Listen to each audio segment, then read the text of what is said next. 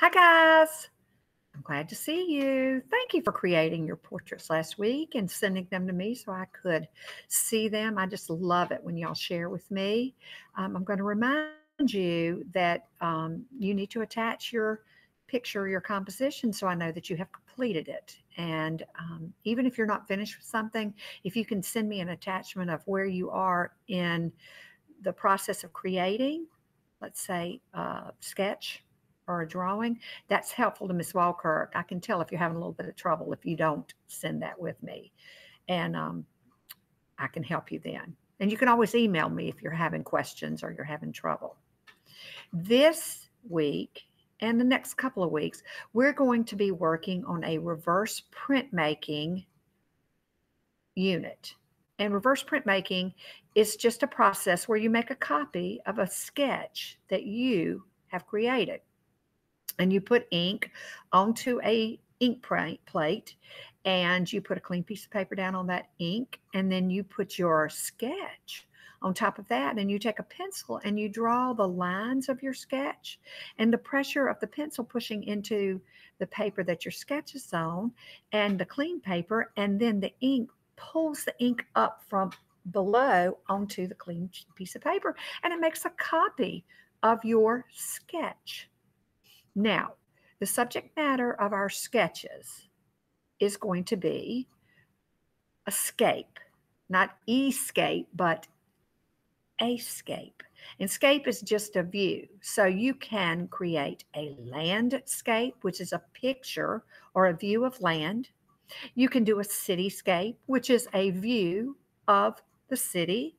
You can do a seascape, which is the view of the sea or the ocean. You have a choice. The other sketch we're going to work on, but not next week, is a portrait, a self-portrait, which you will have no trouble completing because you've already created a portrait. So you have already practiced that. But this coming week, we're going to work on a picture or a view of land, city, or the sea. Now you're going to need an 8.5 by 11 sheet of paper, and you're going to want to create a landscape, or this might be a combination of landscape and seascape, or a cityscape. And you will notice that these letters are readable. But if you were to look at this composition like I'm looking at it, those letters have been drawn backwards because you're reversing the picture. So if you put letters and words in your composition, they have to be backwards. And the easiest way to do that is to write the word out, hold your composition up to a mirror, and then copy the way the letters look in the mirror, and then put them onto your sketch. That's just a trick, an artist's trick.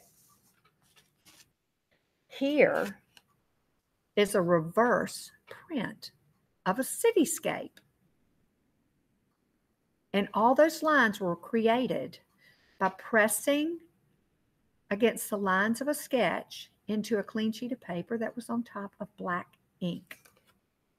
And do you remember this sketch right here? Well, look what I have. I have the copy of it. Look at this.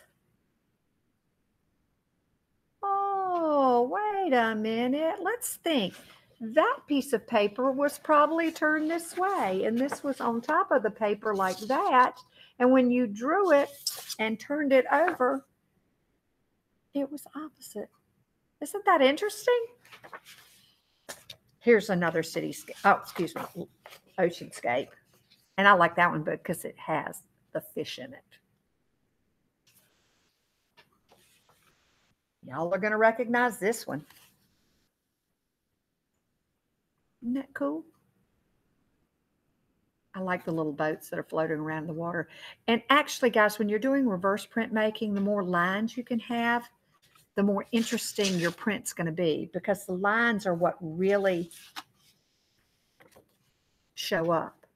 You will get some black ink on here, and you can actually press on the sketch that you're working on, that you're tracing. And when you push down on your sketch, you kind of blot the ink up onto the clean piece of paper. And sometimes you can get some gray like that. I think that's really pretty. So 8.5 by 11, fill it up.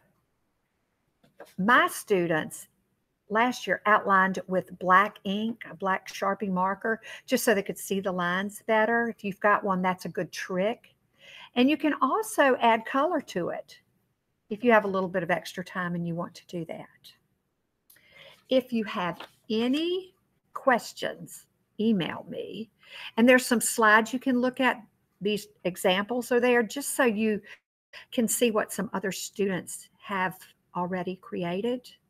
I'll be glad to help you. So please, please, if you need help, email me and I will get back to you. Y'all have a wonderful week, and I will talk to you later on.